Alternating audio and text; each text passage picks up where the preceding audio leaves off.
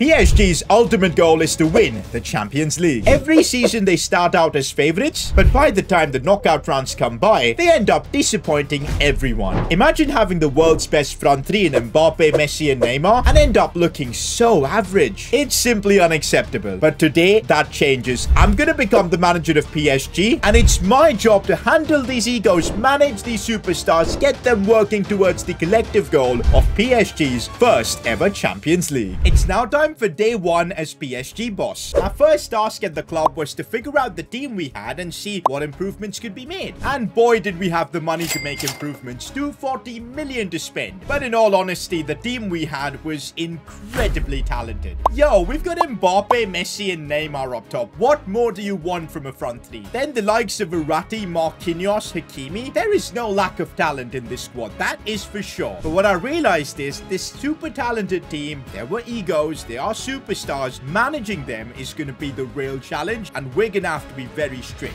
Building a system to get the best out of Mbappe, Messi and Neymar was priority. And so I looked through different formations to figure out what could work best. But ultimately, a 4-1-2-1-2 diamond formation seemed like the best one. With the way I want to set the team up, the plan is to have Messi and Mbappe having a lot of freedom up top. Neymar not so much. His job will be linking up the midfield to the attack. Hopefully he's fine with it. We're going to have a chat with our front three and discuss this, because I'm sure Neymar's going to be pissed about being more of a, donkey role, doing a bit of the dirty work as well. Regardless of our attack, if we don't have a competent midfield, they're not going to be able to do anything. So my first task here is to sign a solid midfielder or two, and we do have the money to do exactly that. And so we begin negotiations with Klopp for a certain midfielder, and the negotiations actually went down pretty smoothly. And the player in question was Fabinho. And yes, we'd managed to convince Fabinho to accept our proposal, to accept the project we're building. Fabinho believes in us. It's time for him to move from Liverpool to PSG. This actually was a solid deal, because I just traded Fabian Ruiz and 30 million for him. Absolutely no denying it. Fabinho gives the defense a lot of security, but I still feel like we need another midfielder. But before that, time to negotiate with Graham Potter, because there's a certain attacker I want to sign. And so for 40 million, I've completed the signing of Hakim Ziyech to PSG. Pretty sure in real life this deal was going to go through on deadline day, but for some reason it didn't. We're making it happen now, because Ziyech is, I think, going to be crucial in case something happens to our front three. Everything we've done so far, very sensible. Signing Fabinho, bringing in Ziyech. I think we've really improved crucial areas of the team, but there is still a statement I feel we need to make being the manager of PSG, because that's what PSG do. It's time to splash the cash. 150 million in the bank. There's no way we're not doing something crazy. And yes, we've started negotiations behind Barcelona's back with their golden boy, none other than Pedri. This would be a statement signing if we can lure him in from Barcelona. Oh my days. And we've just pulled exactly that. The golden boy has now arrived. And yes, we've completed the signing of Pedri. It costed me about 80 million plus Carlos Soler. We've bamboozled Barcelona and taken home their golden boy. Bit of deja vu, as that's exactly what PSG did when they brought in Neymar. With Pedri in the team, I think we've strengthened the midfield enough to do the job so that the attack can do their thing. It was now time to race towards our first game of the season, and it's the French Super Cup, a solid chance to win not just the trophy but also to see if the ideas we're building are working or not. But before the game, I had some ground rules to set, which at a club like PSG we need to do. Firstly, who takes free kicks? It's going to be clear. Neymar's going to take any free kicks from the left side, while Messi's going to take all the other free kicks, because we know he's the best free kick taker in the world. Penalties is where I'm confused. Like, Neymar is better statistically, but Mbappe is just inevitable. Who do I give the penalty duty? I feel like since Mbappe is Paris born and bred, it's got to be him, and he does take penalties really well. We saw that in the World Cup final. But the bigger decision I've got here to make, and that could really imbalance the squad, is the captaincy. I feel like in this team, Marquinhos is not really that good of a leader, and I feel like it's Mbappe's time to get the armband, take the extra responsibility, and I feel with that, the dynamics with Messi and Neymar will also be better, because Mbappe will be more responsible. So there you go. It's big decisions. Also, before we begin our season, I wanted to have a chat with our front three, just to clear things out of the way. First up, Kylian Mbappe. I told him I'm making him the new captain, and that I expect to see some leadership from him, and no bickering, no nonsense, none of the ego stuff. We need the team on the same page. And good thing was, Mbappe was sensible enough, agreed he's happy with the captaincy, and I think things should be fine with him from Messi and Neymar. Then it was time to send a message to Messi, and that was pretty simple. I told him he's the GOAT, and I'm setting up the team in such a way to give him the freedom to perform. With Messi, you know he's humble. He knows what he needs to do to help the team. But with Neymar, this is where things get tricky. He's got so much talent and just does some stupid stuff like missing knockout Champions League games for his sister's birthday and everything. Like, I don't even get that. But I just told Neymar that in this team, he's gonna have to track back. He's gonna have to defend and help out the team because Messi and Mbappe are getting the freedom, and that's the way I want to play this team. If you have a problem with that, well, we can organize a transfer. Can't lie, Neymar was a bit pissed, but I think he understands. Well, I hope so. The Super Cup is a great chance to see if everything we're working towards is working or not. I'm desperate as the manager of PSG to start off my tenure with a win. I won't lie, I had high expectations for the team we built, and honestly, they deliver. Mbappe, he's opened up. Of course it's him.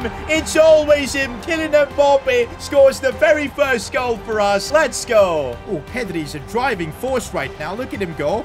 Keeping the ball nicely. Hakimi.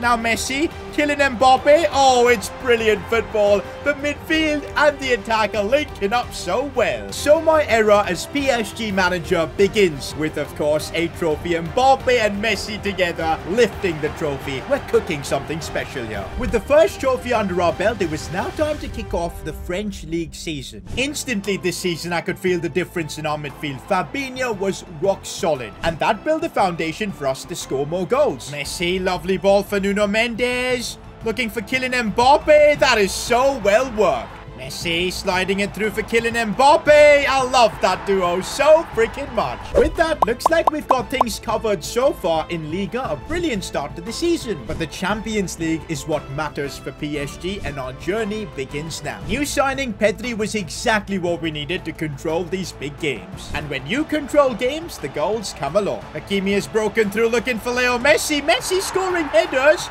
Yo! Marco Verratti, it's Pedri in the box, and oh ho ho, look at Pedri scoring goals like that. Yes, we managed to get the job done, topping our Champions League group. That's going to give us a relatively easier draw, which is, I think, what all clubs want. But on the flip side in Liga, things could have been a bit better. We were a bit inconsistent, and we're second in the league, which is not good. But we're now heading into January, where we do have opportunities to, just tinker with stuff and make the team better. The first big decision I'm making in January is it's time to promote Kimpembe to being a starter. Sergio Ramos, I think it's going to be his last season. We then decide to make a very smart signing, and that's Hugo Ekitike on a permanent deal. We need a bit of depth in case Mbappe, Messi, Neymar, whoever gets injured. So that deal's done. What's left in the January window now is to renew Leo Messi's contract, because his contract is expiring, and letting him go for free would be just embarrassing. But in all honesty, we couldn't really agree to terms with Messi. I don't know what his plans are, but he might not be at PSG come end of season unless we can convince him. If this is his last season here, I would love to win the Champions League. Since I thought the team was still very good, I decided to not really make any signings in the window and just move on with the season. It was now time for the Champions League knockouts. We had drawn Spurs, and I took this game maybe a bit too lightly as we lost 2-1. This is catastrophic. This is what keeps happening with PSG every season, and it's happened with us. We're playing at the Parc des Princes. The PSG Ultras will be there. We need to knock Spurs out. I can't believe this, guys. I really can't believe this. Neymar is injured. This is very sus, because it's once again with the Champions League round of 16 looming. He's definitely gone back to Brazil for his sister's birthday. You just can't stop this man from partying, man, honestly. And look at that. It's a sprained ankle. He'll conveniently be back in like a couple of weeks. Neymar, I can't believe this, but that's why we've signed Hakim Ziyech. With Neymar out, someone in this team needed to take responsibility, and that's why we made Mbappe the captain.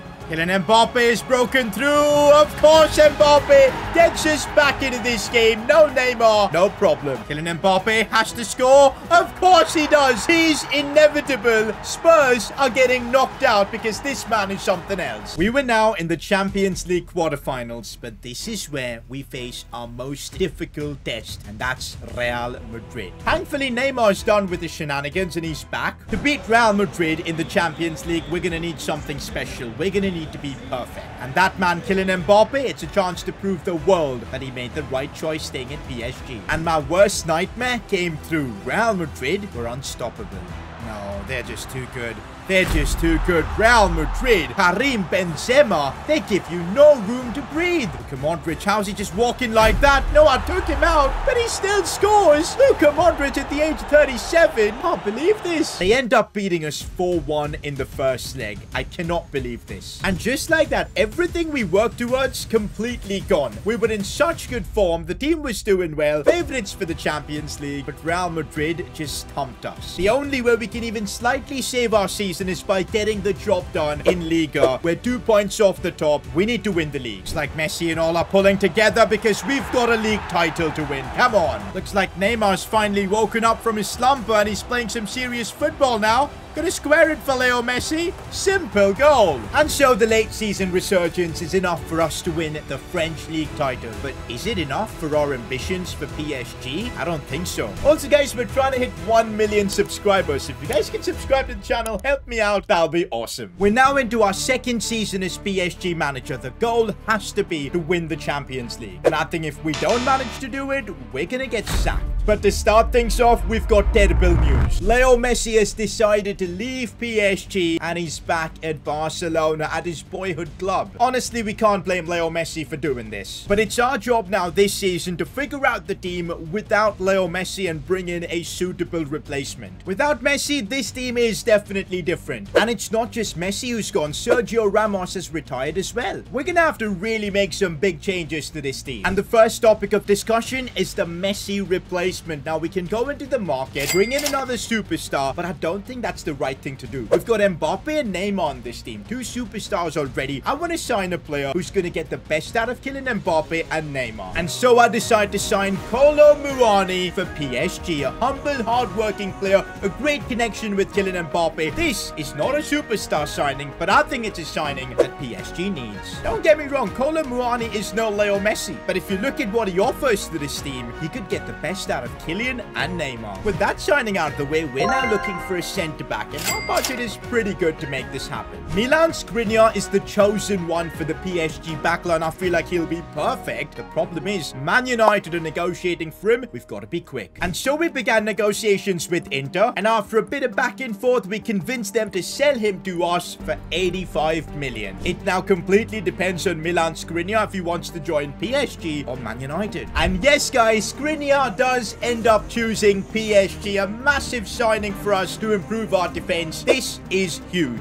With that, I believe our team was ready for the season ahead. The first game of the season, which was the French Super Cup, was slowly approaching, and I believe it was really important to have a chat with Neymar before the start of the season. We don't want him going off for his sister's birthday again this season. We need him focused. So I told Neymar, Messi's gone. You need to now step up and be a leader for Paris. And I specifically told him, no more partying and none of that nonsense. He's going to be here throughout the season, every game for PSG. Neymar reluctantly agreed. But yeah, you just never know if he fakes an injury or something. Hopefully it comes from within and he can deliver for us. We do start off our season in the best possible way. Go on, Kylian.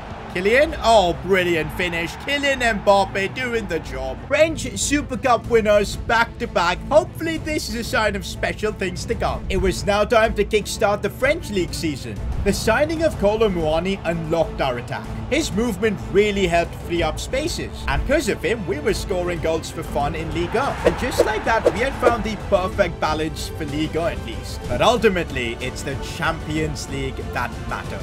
Our group had been revealed and Inter and Porto were in it, so it was a bit of a tricky group. Our problem in the Champions League was a leaky defense, but this season, the signing of Skriniar made us solid at the back, and that led to goals. Go on, Kolo Muani. He's so quick. He is so quick, and he's got the finish as well. Mendes looking for Mbappe. Oh, that's superb. That is superb from PSG. And so we've cleared our first hurdle in the Champions League, that is stopping the group stage, and we did it without losing a single game. We then had the January transfer window, but I was so happy with my team that I decided, you know what, let's just straight away get into the knockouts. The real hustle begins now as it's the Champions League round of 16, and we've got Liverpool to play. Playing at Anfield against Liverpool is going to be a real test, and that's why I'm glad we banned Neymar from going to Brazil during this crucial period, and boy, did it pay off. Oh, Neymar looking for that pass for Pedri. It was a superb pass, and what a goal! Come on! Neymar sees Kylian Mbappe. Let's go. This should be a goal for us, Mbappe. bringing it inside. There you go. Liverpool sinking at Anfield. Neymar and Mbappe, they're brilliant. With Neymar in fine form, we absolutely knocked out Liverpool. Our next hurdle in the Champions League was Roma. And in all honesty, Kylian Mbappe made light work of them. Mbappe off the crossbar, brilliant. Up next for us in the Champions League is Real Madrid. It just had to be them. These guys knocked us out of the Champions League last season. They caused us immense pain. Messi left this club without a Champions League because of these guys. We're in the semi-finals against Madrid and there's no way we're going home. This was Kylian Mbappe's chance to prove that he's the best in the world. Oh, Mbappe. Mbappe's broken through. He's beating the keeper. Oh, Kylian Mbappe. He is something special and he's in the mood. But Real Madrid are known as the kings of the Champions League for a reason. They scored a couple of quick-fire goals. There was no way Mbappe was going to allow Real Madrid to knock us out. Hakimi. Mbappe. Mbappe, he's done it again. Kylian Mbappe saves the day. Kolo Muani. Neymar. Still Neymar.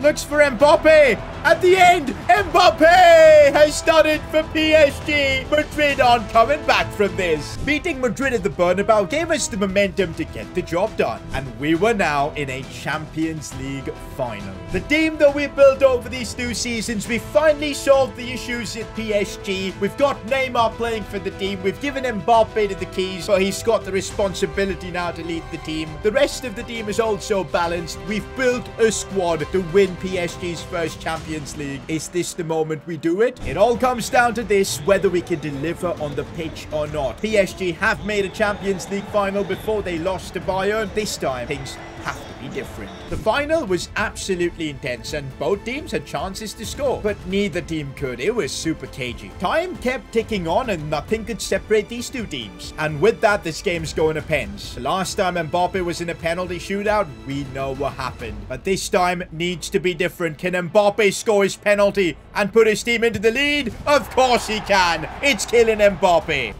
It's now Pogba to take his penalty, and that's a rocket as well. Up next, Fabinho is really good with penalties, and he makes his count too. Adrien Rabiot against PSG's former club, and he puts his team level. Next up, Neymar. He's got a very unique style of penalties. But is that going to count as Neymar takes his penalty? Can Neymar put this one in? No, he misses. Neymar, no.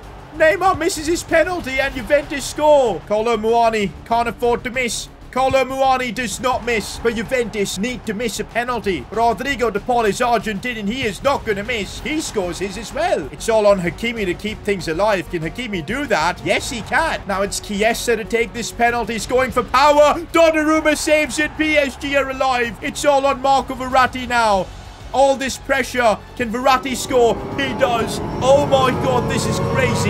Jude Bellingham, the captain of Juventus, is taken. He's missed. It's done. PSG have won their first Champions League. Mbappe gets his revenge. Mbappe is a Champions League winner. Oh my god. Yes, guys, we've managed to fix PSG over these 2 seasons. What a story it was. Great to see Mbappe get revenge in this penalty shootout. If you enjoyed me fix PSG, I'm sure you'll enjoy me fix Sunderland. Click here to watch that.